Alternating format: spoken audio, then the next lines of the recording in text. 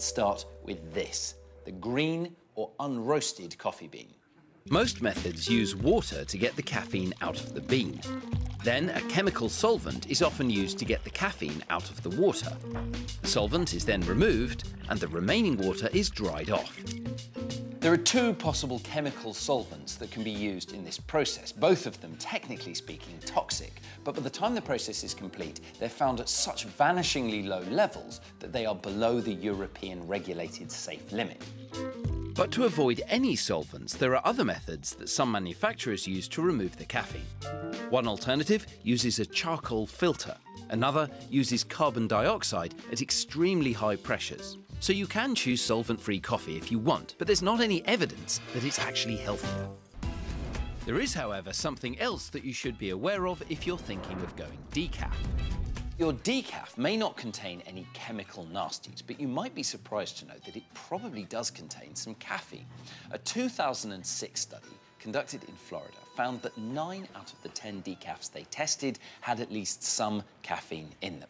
So the 2-shot decaf latte that you're drinking might contain as much caffeine as a can of Coke.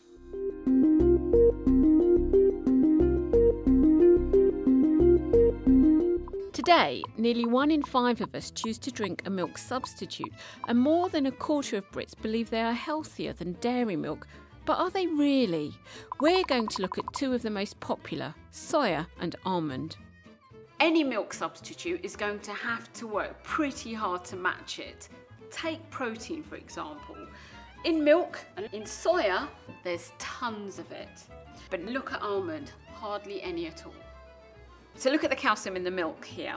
We've got tons in dairy, and we've also got loads in soya and almond. But in dairy, it occurs naturally. In soya and almond, it's been added. And studies show that the natural calcium found in cow's milk is easier to absorb than the fortified calcium found in the soya and almond alternatives. Perhaps one of the least known constituents of milk is iodine. Now, most of us run a little low on iodine, especially pregnant women. But studies have shown that children who have low levels of iodine are at risk of lower cognitive development. And if you have a look here at our 3 glasses, you can see that dairy milk is a great source of iodine, but in soya and almond milk, there'll be hardly any. Soy milk contains phytoestrogens, which are good for women going through the menopause and for prostate health in older men. There's also an argument that says plant-based fats are better for us than dairy fats, but that's an ongoing debate.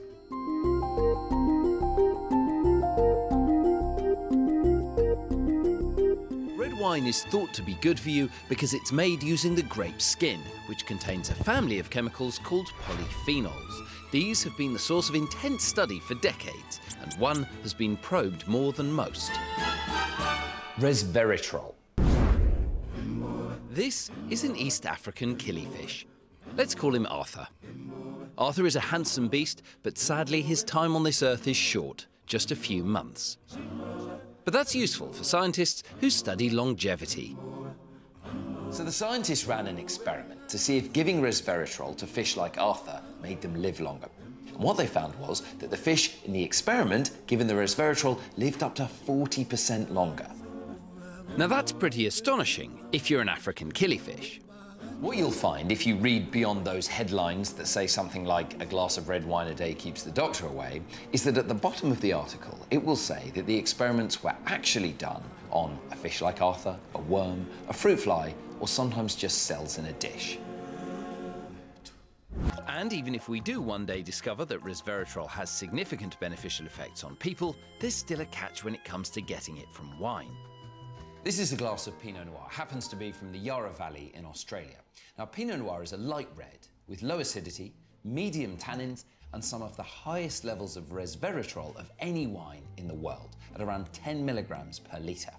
Unfortunately, though, most of the studies on resveratrol have been done using capsules like this. And in order to get as much resveratrol out of my wine as there is in this capsule, I would need to drink all of these bottles here. So I'd better get going.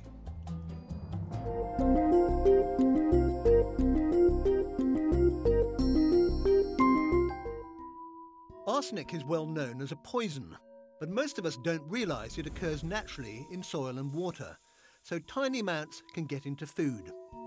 Levels tend to be higher in rice because it's grown under flooded conditions. The EU brought in new regulations on the levels allowed in rice products. I must admit, Andy, it had never, ever occurred to me that there was arsenic in rice. And does it matter? I mean, the sort of doses you find it in, does it really affect your health? Totally. We know that low levels chronic exposure to arsenic causes a wide range of disease, and over lifetime exposure it leads to increased risks of cancer. We know that if you have low levels of exposure during infancy, that it causes a range of other developmental problems. What sort of things? Immune development, its growth rate development, its IQ development are all linked to arsenic exposure. Andy has tested levels of arsenic in different types of rice and compared them with other cereal crops.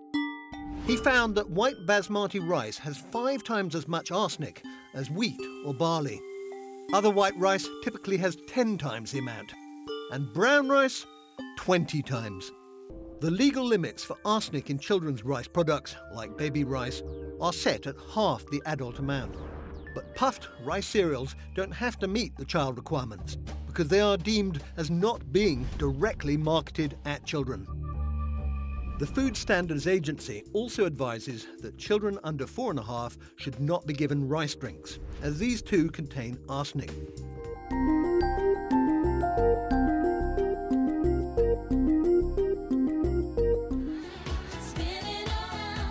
The aptly named microwave oven uses microwave radiation to heat food.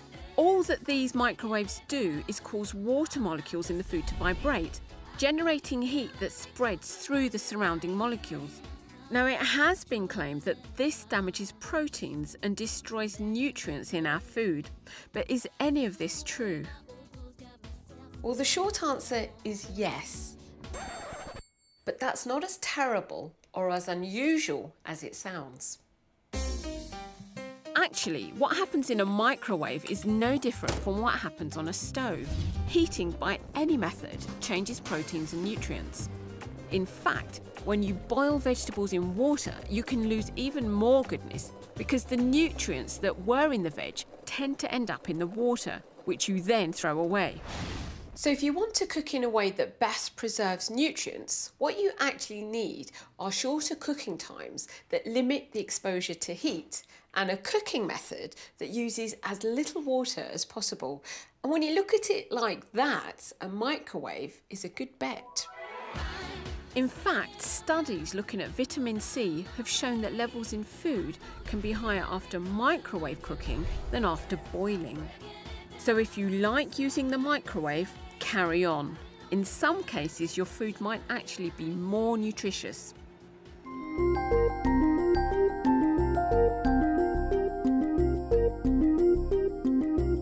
So I've come to an independent food laboratory in Kent. They've agreed to conduct a special test for us. They're going to check the calorie count on some popular foods that we've bought at random from different supermarkets. First, we have to take each product and make a consistent mix of its ingredients. This gloop goes off to be analysed in the lab. It's separated into its different chemical constituents, which are measured precisely.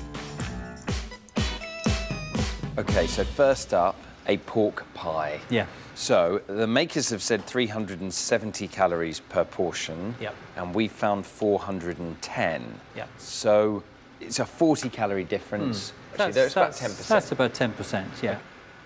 Right, well, the pork pie has 40 calories more per portion. A pasta bake. Okay, nice ready meal. Does look good, actually. Manufacturers say 667. You guys say 670, so that's bang on. That's very, very Perfect. close. Now, our value for the pasta bake was spot on, but the others varied by up to 10%. This may seem surprising given how precise the labels appear, but actually it's within government guidelines. And that's because the number of calories will change slightly from packet to packet.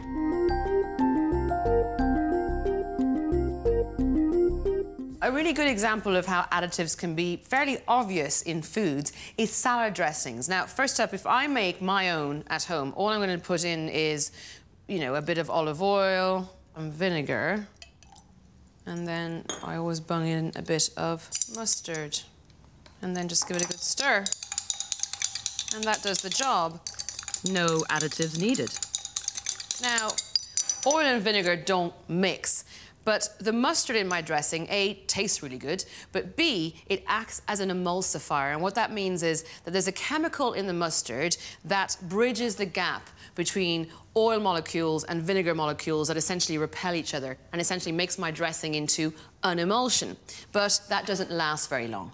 Now, as my salad dressing settles, you can see all the different components, the oil and the vinegar separating, and also all the mustard seeds have settled to the bottom.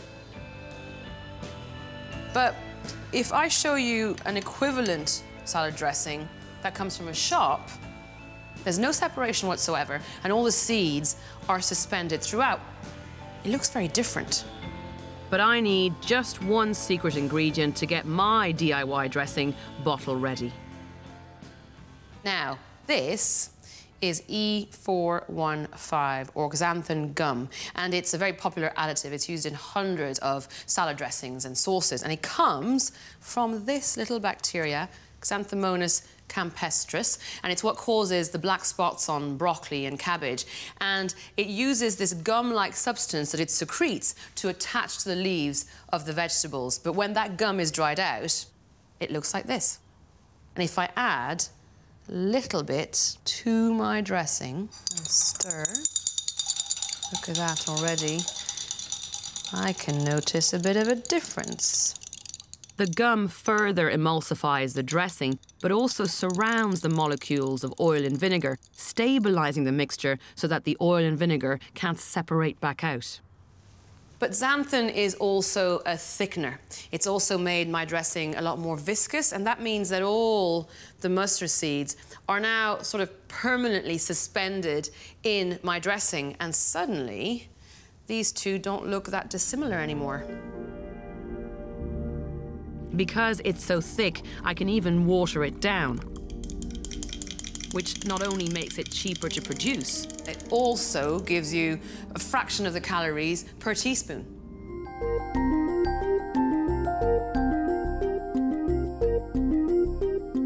So if I were to take a supplement, would it in fact do me any good? Well, I'm going to take one and find out. The pill I've taken is a typical multivitamin, containing high doses of most of the vitamins, especially vitamin C, which is the most popular single vitamin supplement sold. To see if it's doing me any good, I took a sample of my blood from before the pill to measure the amount of vitamin C in my body from my diet. Now, to see what happens to the supplement I've taken, I'm collecting all my urine for 24 hours as a lovely present for a team here at the University of East Anglia, led by Professor Bill Fraser. Apparently I've produced so much urine that it wouldn't fit on the urine measuring scales. Don't know how to feel about that. Slightly proud, maybe a little bit ashamed as well. Bill's team get to work analysing my body fluids. They start with the vitamin levels in my blood before I took the pill.